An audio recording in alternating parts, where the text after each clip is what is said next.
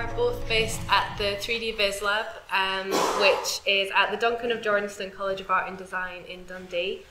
It's quite a small little lab, there's only a few of us, but we cover quite a lot of bases. So we do things from subsea survey of historic wrecks to archaeological excavations and reconstructions to aerial photography, so we really have all bases covered. We're practice-based researchers working with digital media. So first and foremost, when posed with a problem, we like to make things. Our approach combines 3D survey data with animation and visual effects. Most commonly used in film and TV, which means that we're able to communicate complex interpretations and data, while at the same time crafting an evocative sense of place. So those are some of our greatest hits that you might recognise us from. So we've got Scarabray, the Caetithans, and Yarosov, if you've maybe seen some of those animations before. So today, we thought we would talk about a couple of projects which are very close to home for us in Dundee. Over the past probably about 2 years, we ended up working on a series of different local projects which are inherently connected to a very powerful sense of local identity through the history and local mythologies that connect people to this city. So we've got the Dundee Law Iron Age hillfort animation, which we did for the McManus Galleries exhibition. We'll also talk about the Dundee to Newtyle Railway line animation, and also the Dundee Royal Arches augmented reality project that we worked on. These projects allowed us to revisit these sites and stories using the technology to help people kind of reimagine these places afresh. So, hand over to Kieran. Awesome. So the Dundee Law is this hill which is a sort of dominant feature of the city skyline, which is rumoured to be an extinct volcano. So that's the kind of main thing that people know about Dundee Law. It's a bit of a shame because it's not true. So it's the eroded remnants of a volcanic sill, but it was never an active volcano. But it was, however, the site of an Iron Age hill fort. The only parts of the structure have survived.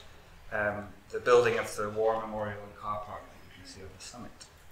So we were asked by the McManus Galleries, which is a local museum, to produce a visualisation film that told the story of the hill fort for a temporary exhibition, Reflections on Celts.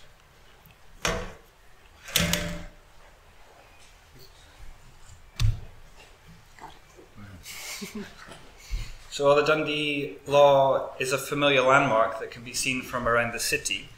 It was also a popular viewpoint, so people you can kind of drive up here and sort of come out to, I guess, have a picnic and look at the kind of vista with a panorama that stretches from the Scottish Highlands all the way around to Fife and the mouth of the River Tay. So the first step in our reconstruction of the Iron Age Law was to take this well-known vista and transform it to how it may have looked 2,000 years ago. So this rather therapeutic process of rewilding the heavily urbanised Tay Estuary formed the background to Alice's speculative reconstructions of the hill fort itself. We thought it was important to contextualise the Iron Age site within a view of the landscape that may be familiar and recognisable, even though it is obviously radically altered from the appearance of the current day. So this is really about when we were kind of rolling back the landscape rather than treating it as a 3D model, like thinking about just working from the kind of view out of the landscape that people are more familiar with and kind of connected to. So these images show the final composites of the film, which I think if we have time, we'll show the kind of animated version at the end. And they combine structural and landscape reconstructions in 2D and 3D, with details added to suggest the types of activities that we have evidence for within the hill fort. So we then lit the models and animated the sky using time-lapse footage, which is actually filmed on site, to give a sense of mood and atmosphere in the film. So the Dundee Law was a vitrified hill fort, so we also used visual effects compositing to animate how it might have looked during the fire that destroyed the walls. That was a lot of fun. So Alice also made digital scans of some of the artefacts associated with the site, which are now part of the museum collection, and we used the resulting models to show these objects outside of the display case. So trying to think of ways that we could use those models to show them in a bit more context than they would usually be if they were behind glass. So in this case, we give an impression of how the stone lamp might have looked when it was lit, just using sort of artificial lighting in the final render. So in this way, we use the physical evidence, both in the landscape and in the museum, to visually tell the stories of the archaeological interpretation. And this is done by layering elements, including the 2D and 3D reconstructions, the digital scans, artificial lighting and effects, to help drive the narrative while remaining connected to familiar landmarks and objects. Back to me.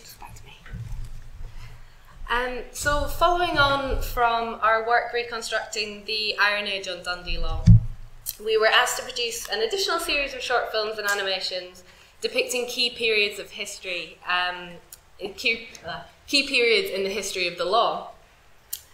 So during our research for this project, our attention was drawn to a series of historic images depicting various locations and lost architecture along the old Dundee to Newtyle Railway line. The railway line itself ties in very closely with the law because there actually used to be a tunnel that would run right through the hill itself. The law tunnel has long since closed, but locally it remains the subject of much intrigue and myth. So you can see in some of the pictures here. Oh no, back, we're not.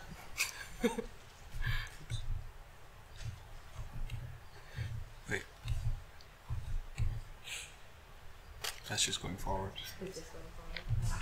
There we go. Oh, wait, we had it. There. Okay. Right, okay. Okay, so in the images here, we've got, starting from the left, we've got Ward Road Station. And if you kind of look up to the centre of the image, you can actually see Law Hill in the background there. We've got the Lochie Station in the centre, and then the Barrack Road Bridge, which is, I mean, I drive that road kind of every day to work, so it's places that are very familiar still to people in Dundee. And that in the top corner is one of the very few photos of the Law Tunnel that existed. And the little photo next to it are, I think, two wee boys in the 1970s when the tunnel was kind of still open and you could kind of still break in and explore, but it has since been closed up completely, presumably for kind of health and safety reasons. These images are very well known locally, and they're often reproduced in newspaper articles and the like, referencing Dundee's industrial heritage. We were really taken with the photographs when we found them, as they capture a really fantastic sense of place and have a powerful familiarity for the city. So after a few discussions, an idea to pop them out in 3D and kind of bring them to life started to develop. Could you click it manually, please? Thank you. Yeah.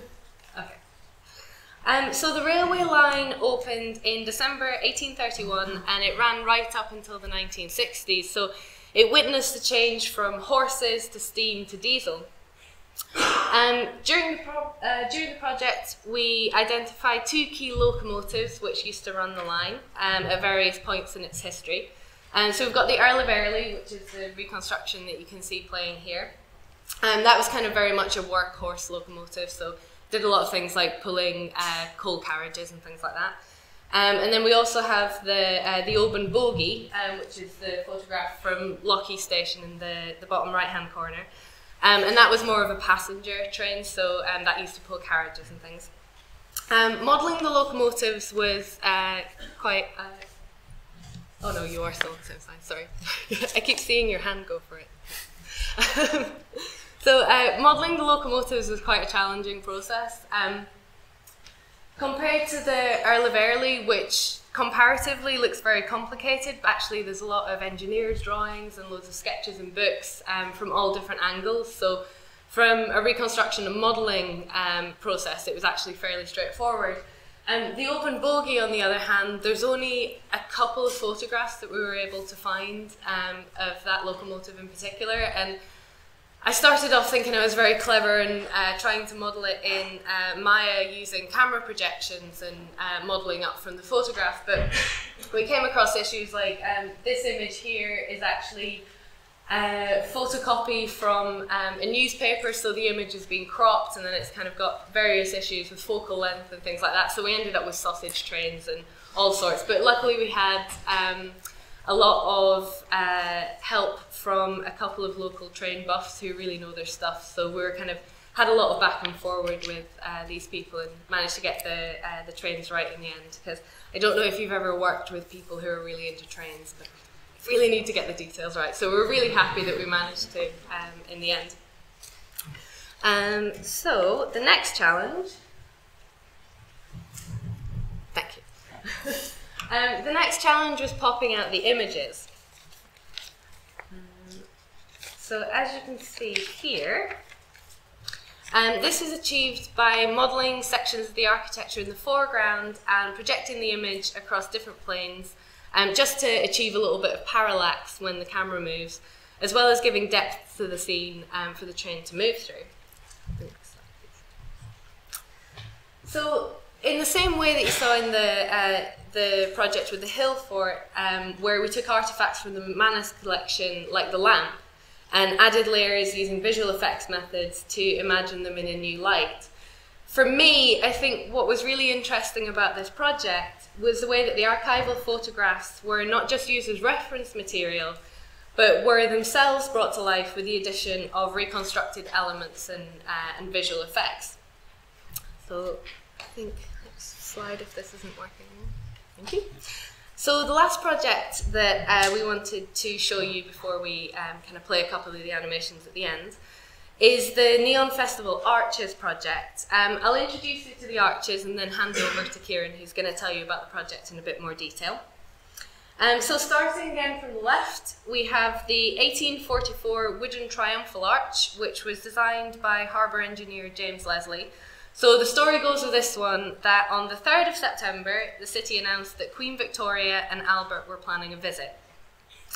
They had a town meeting on the 5th of September, and then this arch was built in time for their visit on the 11th of September. Apparently, I think that as far as we could find out from our research, it was built by people who kind of made cabinets and wardrobes. So needless to say, it kind of stood for about a week and then was taken down.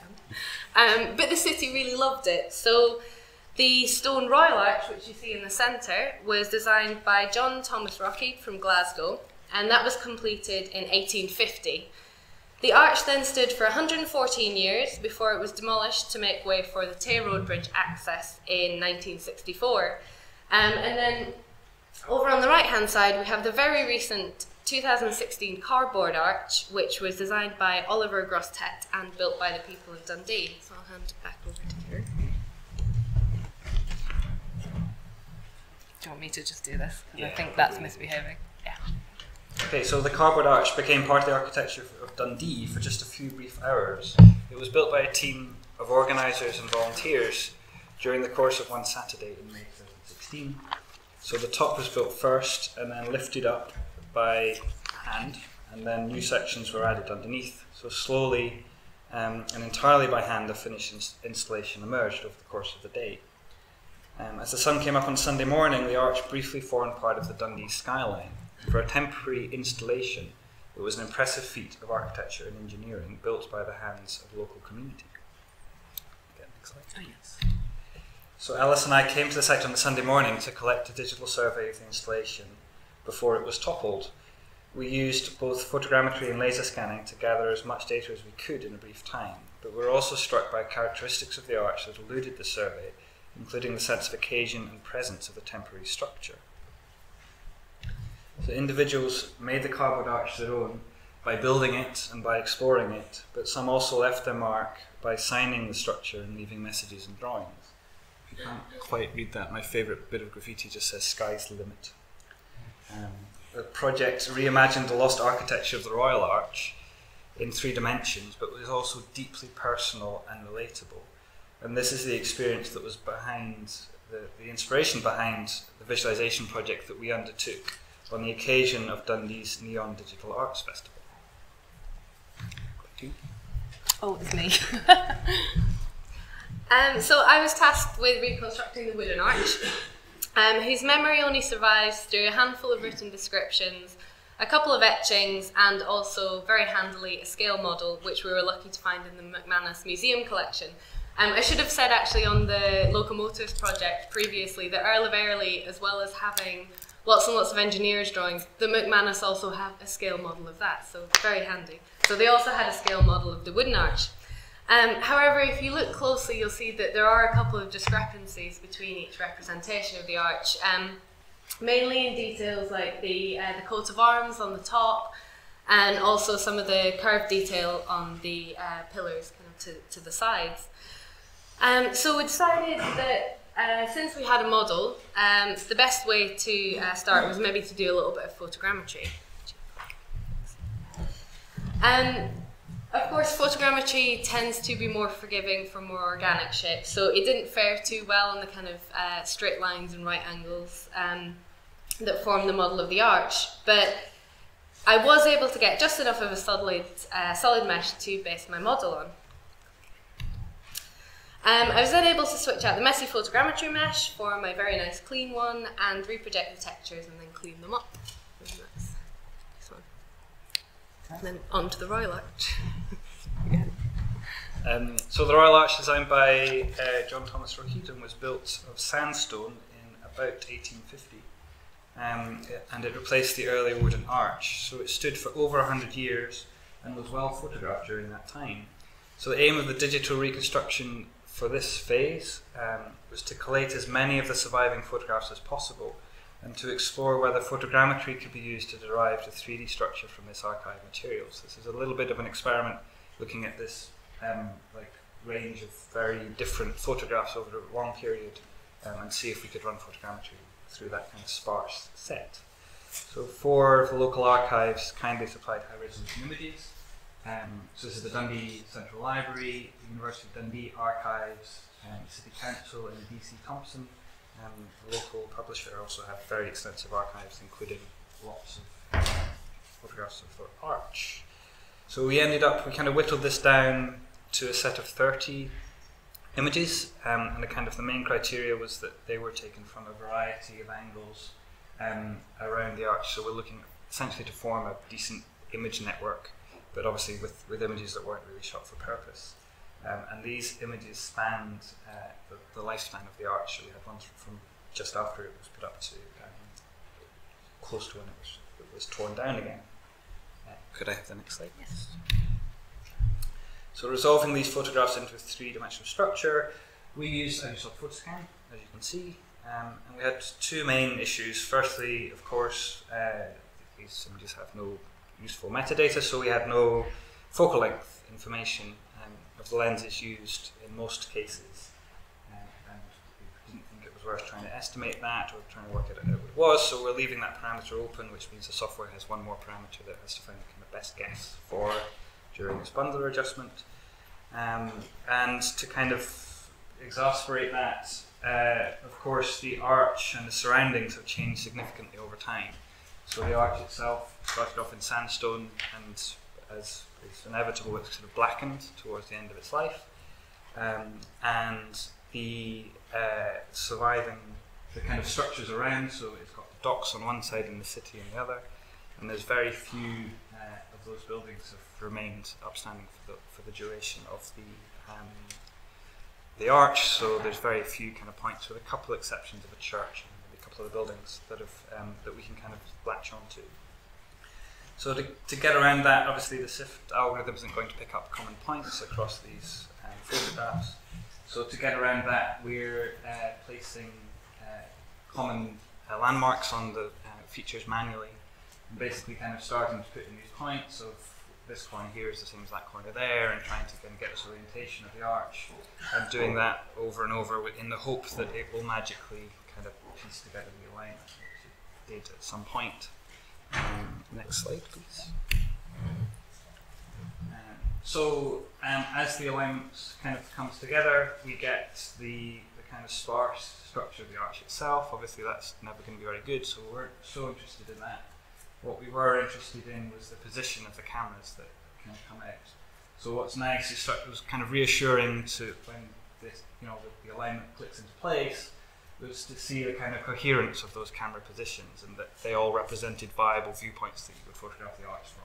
So on the far side is the docks, and you can see there's only the kind of gaps in between those groups are where there's bodies of water, so there's not going to be any photographs there. and then we can kind of almost see those three bits of the dock sort of outlined. And there's a lot more images on the landward side. There was two camera positions that first of all looked like an error. They were much higher than the rest, and we figured these are actually from a vantage point on the balcony of the Caird Hall building. It's a big tall building just behind the arch. So that was all very reassuring, and we start to get a sense that we have a kind of correct alignment of the positions of the cameras. So this is a kind of semi-automatic process. Obviously we're inputting the points manually because it's unable to kind of detect them with a range of photographs, but the alignment itself, the bundler adjustment, we just left up to Photoscan to deal with. In other projects we've been using this type of approach of encouraging an alignment of historical photographs that obviously weren't shot for purpose in order to find the geospatial locations of historical photographs. So we can find an estimation of the focal length and sort of GPS position of photographs in the past, which is quite cool. In this project, we're not so interested in geospatial locations, but we use these camera positions to inform a process of image-based modeling. Next slide, please. So rather than using or attempting to use structure from motion to reconstruct the surface, that would obviously be massively problematic because of the differences in the images, we used image-based modeling, which is where features are manually reconstructed from two or more camera angles to triangulate each feature into its correct position in 3D space. This is a manual modeling process that you would more normally do on top of a combination of orthophotos, but because we have the correct camera positions, we're able to do this tracing the perspective cameras. So the resulting model is coherent in 3D because the positions of the cameras relative to each other is now known after that alignment process.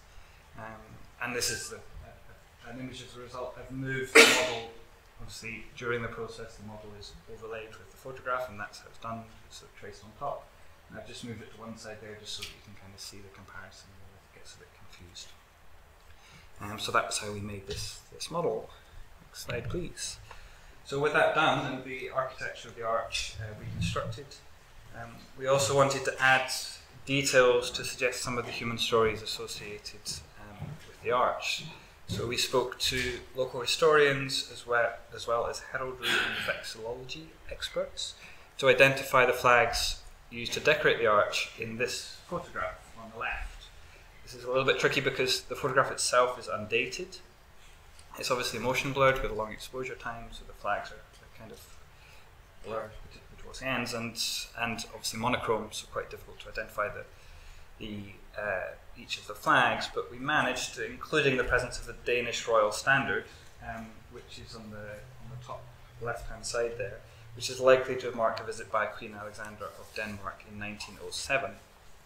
So we then found, and we should say that this had been pieced together by the historians before, that this was a likely sort of scenario. But there's a newspaper article from the following day after this royal visit, and I guess in a time when something like that was, the newspaper was where the entire story was recorded rather than putting on Facebook, I suppose. It says underneath the headline in the article, "Interesting event fully described." It was described in such great detail that there's an entire section on the flags that were flying in Dundee on that day, including this tiny little mention of the Danish flag on the Royal Arch, which was again quite sort of reassuring, and that we'd gotten that sort of connection right was quite cool. So by adding these details to the digital model, we hope to give an impression of the excitement and pageantry of a bygone era. Next slide, please. So with the digital models completed for each stage, we wanted to allow the public to explore them within the very space where the arches once stood. So the foundations of the Royal Arch are currently delineated by 4 trees and 4 plaques depicting the different stages of its construction and deconstruction. During the Neon Festival, we used these plaques as a basis for an augmented reality app which visualised the models in 3D. Next slide, please. So this augmented reality app was implemented by our colleague at the 3D Vis Lab, John Anderson, and here's the results being tested in miniature in our lab. So we're here using an iPad that can be moved around the virtual model to kind of explore the model in that way. Our aim here is to bring the 3D structure of the arch back to its original site in a way that also connects to the human stories that make the arch so compelling, by encouraging those who download the app to interact with lost structures within its real world environment, to kind of go down to the site on the docks now or in the kind of waterfront and use that space to imagine these sort of historic or lost pieces of architecture. The hope was to allow this formation of new relationships with the space and its history. So I think these projects stood out for us because they deal with urban heritage, familiar landscapes that people engage with in their daily lives. The challenge then for us was really how to make these familiar landscapes strange, representing an unfamiliar time within a familiar cityscape. In layering source material, methods and types of imagery, our aim was to reimagine Dundee's lost spaces in a playful and engaging way. Revisiting the physical evidence, so you saw the archival imagery, archaeological findings, artefacts and historic records, and responding to it creatively provides a tangible way for us to forge new relationships with old but familiar places. So I think we finished up in enough time to show some of the animations as well. I should say none of these animations have sound because they were done for museum exhibits, so it's going to be really awkward while we sit here in silence. Sorry for that. What are you going to show? Does that mean chronological order?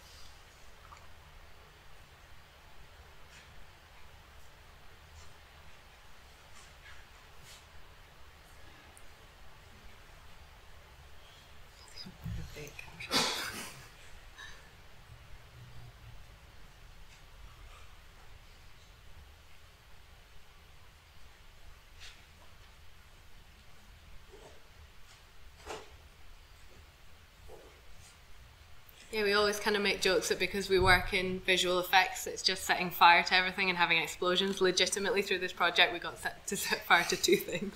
So.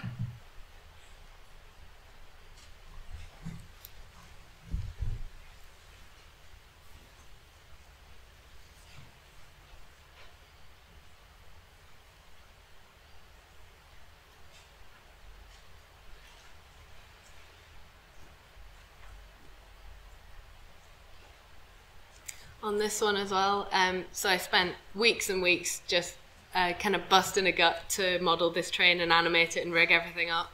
And my dad's quite into trains, so I sent him a little clip of the animation that I'd worked on. He came back and said, "Oh, do you know that little bit of steam, that steam that's just leaking from the piston? Oh, that's perfect." It's like, that's the only bit that Kieran did.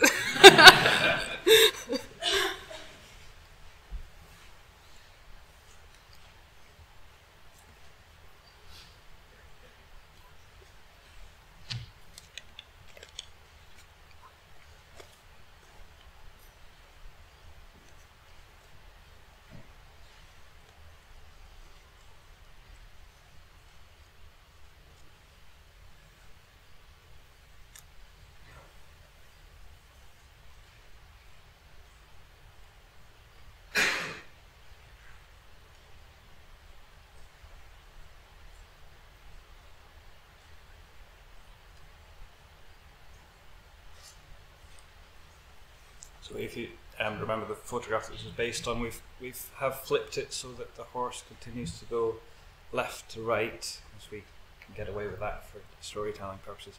We got in a bit of trouble when we did the next scene with the station. Again, we wanted to expose all the trains so that you could see the kind of mechanism and see the reconstruction that Alice had worked on. It was a conscious decision to not flip the photograph because it would have changed the kind of geometry, the sort of topography of the station. But you will notice that the train is on the wrong side of the track, which of course our train buffs didn't